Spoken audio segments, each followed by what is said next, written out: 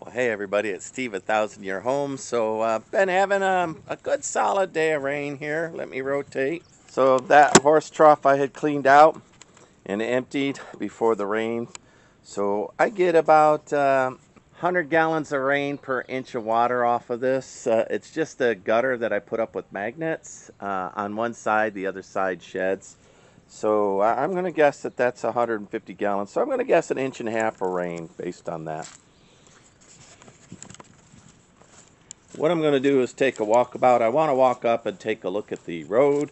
I want to look at the little frog pond extension that I've done, and just take a inventory of how the small changes I've done are impacting the environment here on the farm, hopefully for the good.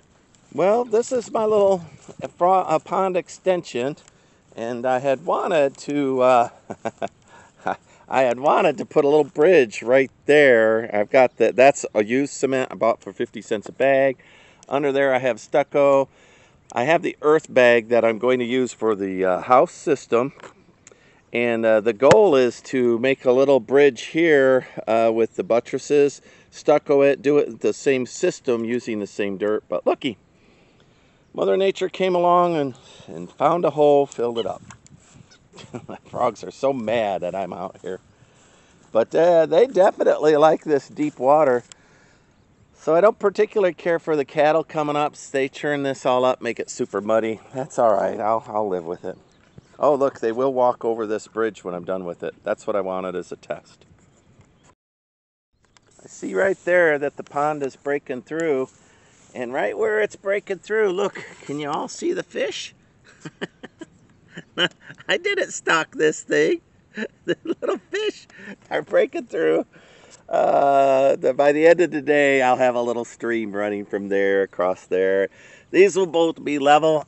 I will end up pumping this out, watering the garden with it, and building that bridge. So I see the cows have missed. See where they've stepped off the bridge and stepped over? All right, but fish, that's incredible to me. All right, so this used to be like that, just a swamp, but that's where I put my back drive, and I've been building it up with clay. I'm going to walk across it and see how gooey it is. Well, it's not too bad anymore. I mean, the first quarter inch is slimy. You can see how deep the cattle are digging in. So for those of you who said I can't make a drive out of clay, that'll always be mushy. Well, yeah, you're right. Gravel would have been so much better, but you're also wrong. If you build up clay high enough and you engineer it right, you can make it where it sheds water. And all these roads in Texas probably have clay base. All right, I don't know if I have cattle in this field or not. It's in between rain clouds right now. Really pretty. Really pretty. Well, I'm going to go inspect the stock pond there, see how the trees are doing. All right, well, that fence post in the water, that was the maximum diameter of this pond when I bought the property during a massive 10-inch rainfall. But you can see that I'm beyond that now. And I have been for a little while. So in January, we've got a huge amount of rain. Again, it was 10 or 12 inches in 24 hours. Really filled this up. So this is what my cattle drink out of. They get in there, they play. Well, I said my cattle. This is what the cattle get in, drink out of. And along the edge of it, I planted red bud, and I planted, you can see right there, it's coming up. Looky there, the cattle haven't found it and ate it yet. So the trees are doing good. I'm super happy with this pond. I'm going to dig 2 more. I'm going to dig one back in that corner, and I'm building a 2-acre pond way over yonder. When I get done with that, I'm going to extend this pond out into the pasture. Really happy. Horses are out with me. Blaze makes Hank babysit them. Hank would rather just be resting under a tree, but he's got to babysit. This is a little garden area along this fence. He had fire ant mounds here, and it was blocking all the water from running to the pond. And Leah came out and planted cosmos and all kinds of things. The cattle eat them up as fast as they come up. But in addition to that, she had planted the dogwoods that came in, and that one didn't launch. Failure to launch. That one didn't launch. But looky there. Now that surprises me. Dogwoods aren't in this zone, so having any dogwoods at all, give it a try. That's pretty impressive. And there's a Texas redbud along with, I guess, a morning glory that'll choke it out. Let's get rid of this morning glory. There's also passion plants here. So let me go ahead and put that there. So leave the little tree alone. All right, very good. But the hogs have already dug this up. The cattle have dug it up. I'll tell you, 30 acres of stuff for them to do. If you make one little spot that's your own, that's the spot they'll come and trample. It's amazing. I don't know if you could see that little cloud. There was a cloud of little purple butterflies. They're fast. They're pretty too. All right, I made this as a test swale to see whether or not I could pull water all the way down to the pond. And looky, there we go. So now I'll drop in my box blade with the rippers, and I'll rip this out and make it nice and replant it with grass. But then I'll cut in and I'll take it all the way down to the pond. So this is a problem. During the rain, sometimes the wind, strong wind, will pull my gate open because we're just latching it temporarily, which isn't a big deal, except I see cattle prints all over. So now I got to call my neighbor or the rancher and let him know. I don't know if his cattle are in my property anymore. We'll dig into it and find out. It doesn't quite look like all 28 of them are loose, but I'm seeing cattle prints. Double checking that. It looks like it used that yesterday. It started raining at 2 in the morning. Look, see, they came up and they ate the tops off of those sunflowers. Cattle are predictable. I don't see where they're at. Alright, double checking my ditches. Now I wasn't here at 2 in the morning, but I can clearly see that water is choosing the ditch. Well, that's good news. Real good news. I see a mud puddle here. I could fill in. Not bad, but a little mud puddle. Yeah, I don't know. There might be 28 hoof prints in here. Man, that's so annoying. But the ditches are working. The water is going out. Boy, oh boy. Last thing I want to do is herd cattle. All right. So it looks to me like the cattle stopped here and that they're there. Let me wander in there and see if I can herd them home. Well, I'll leave them beasts, and I'll let Brad know, and he can help me wrangle them.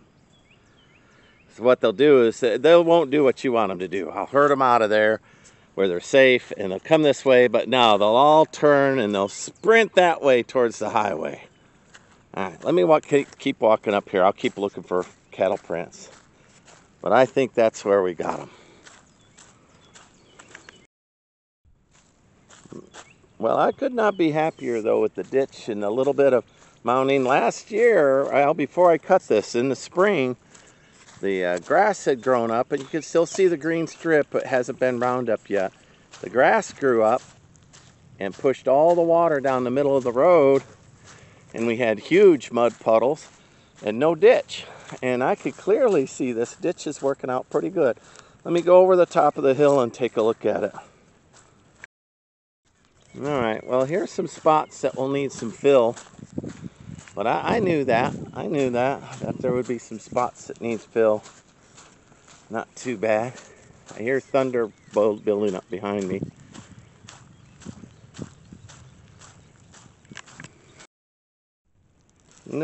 This area at the top of the hill was just a huge bit of mud puddles and quite a mess. It's still not the best, but I do see the ditches worked. There's a little bit of splash out, and the ground definitely needs some cliche on it. It is spongy. There's a lot of clay in this soil here. There's a little mud puddle I wasn't expecting. For those of you walking around with a cowboy in the middle of a rainstorm looking at this road, I know it's not cutting edge theater, is it? It's not Shakespeare. But for me, it's a living journal, and that's what I use this my YouTube sites for, is a living journal. And I go back and look and review these videos and see the work that I need to do, which on this road's not half bad. There's a little bit of work, as I suspected, at the crown of the hill, and then we'll go from there all the way down to the road.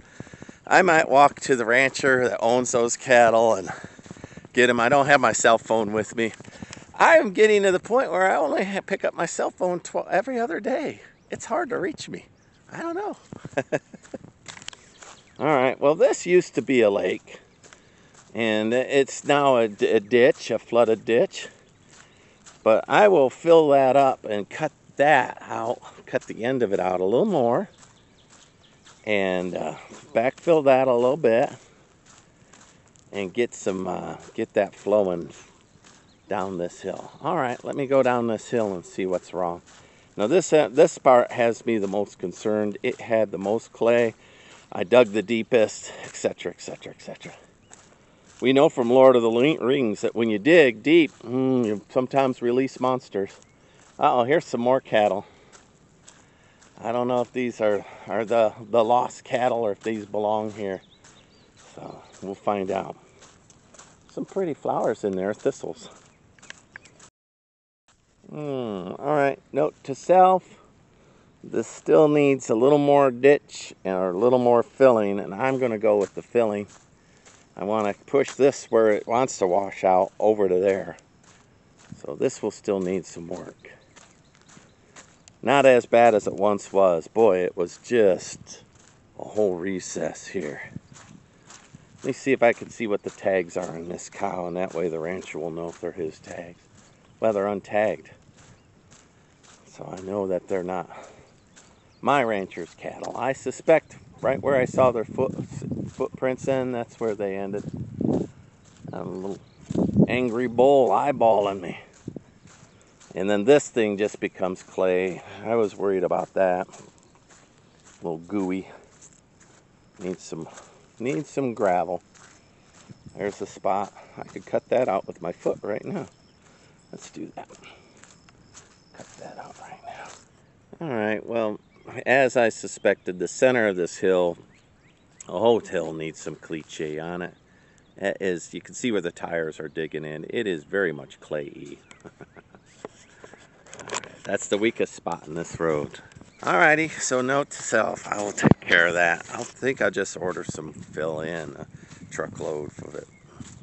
Dump it up and down that drive. If I could get this road done, then I can have a clear mind and work on some other things around my place. All right, let's check the last culvert and see how that's working. All right, this culvert, I'll have to uncrush it. It is crushed a little bit. But that field, I dug that out by shovel. The field's not badly flooded. Not too bad. I'll get my backhoe set up here. All right, and then there's another culvert here that's buried. Then as I walk, when I find stones like this that'll get underneath tires or make it hard for me to grade, I kick them all in little piles and get them later with a bucket. Here's another culvert that I'm put this bucket here to protect everybody's tires. That's a tire slasher right there. All right. And I'm supposing it pops out over here somewhere that I can't see. Long buried. All right. Looks good though. Well, thank you for joining me on this walkabout on the road, and just doing a bunch of mental notes, video notes, so that I could come back later and plow this and add gravel and where to grade it and where the big stones are. And now I got some loose cattle that I need to wrangle up. They're not hard to wrangle. You call them, tell them it's feed, they'll usually come, but I don't think I could do it as a one-man job. They are incredibly suspicious, cattle are, and they will not do what you want them to do when you want them to do it. They'll pick up on that right away, and then they will give me what for. I'm kicking stones out of the middle of the road, big ones, softball size one. There we go, but that road behind me, man, 1,000 times better. It's not perfect, but 1,000 times better. It's a promise of a good road. So this is Steve, 1,000 Year Homes. Like, subscribe, follow me along. Thanks, bye. Well, this is me doing a little wrap-up video after the rain has come and gone. This is 3 days after, and let me tell you, this ground is as hard as it's ever been. It's been like 1,000 years since it's had rain. But we know from the video that this turns to mush with traffic. So I knew when I scraped that there wasn't a lot of gravel, because I cut in brand new ditches. I mean, it wasn't like gravel had filled a ditch. There just simply wasn't. But nonetheless, I went back through with my little Mahindra and I box bladed and scraped it while it was curing. The day after the rain, I could still get in and work it. 2 days after, I couldn't. This is too hard for me to work. But my ditches are mostly, with the exception, if you were standing here and you could see, I have a ditch there, a little hill crown, and then another one there. So every now and then I had to cut into it so that the water would find a route over to the far ditch where I want it. Otherwise, it wants to run here. And that's a little bit of a problem. And it does still want to, the middle used to be where, because the dirt came all the way in on both sides and this was a river. And it still kind of favors the middle. So I said a little bit of gravel. Those of you who commented, hey man, you're gonna have to put gravel in there, you're 1,000% correct. I knew you were correct to start with. I just wanted to see how far I could get with what we had. And surprisingly, long ways. It's just this 2/10 of a road out of this, I'm gonna guess maybe I'm a mile, but 2/10 of a road that's all clay and very hard to put anything on. Once it dries, we can drive on it, but even with a little bit of rain, if it sits, it gets mushy. Now, it did not make the big, deep sinkholes, potholes. In addition, I'm moving off the stones as I go. Real pleased. Final analysis, if I was to give myself a grade, I'd give myself a solid B. Now, this is not smooth like a county road, but I don't have, heavy equipment. But a solid B with using what I had, where I'm at, and how what I got to work with. So solid B. So once I put gravel in down this hill, all the way up, just a little past my truck, it's all clay from the truck down to the bottom of the hill. Once we get that gravel in, it will be a solid road, and hopefully we'll just need light maintenance every year for a while. I'm tired of working on roads. I got my own house to build, so. But just as Steve, a wrap up of the road during the rain, it behaved as expected. Even one of the neighbors stopped that had been working on this and himself, and he said, oh man, look, you saw your ditches had water. So even he was excited to see that the ditches had water. Indeed, I was excited. It's the little things in life, like water in a ditch. All right, like, subscribe, follow me along. Bye.